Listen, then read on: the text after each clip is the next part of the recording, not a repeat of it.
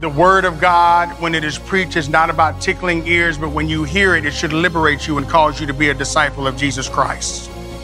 And after you hear the word of God and the word of God is preached, not only should, I'm not talking about condemnation, but there should be a conviction of the Holy Spirit that comes upon you that said, this is right, this is wrong. I want to live in the place of righteousness because we are the righteousness of God through Christ Jesus. And the reason why people don't want to hear the truth is because they want to stand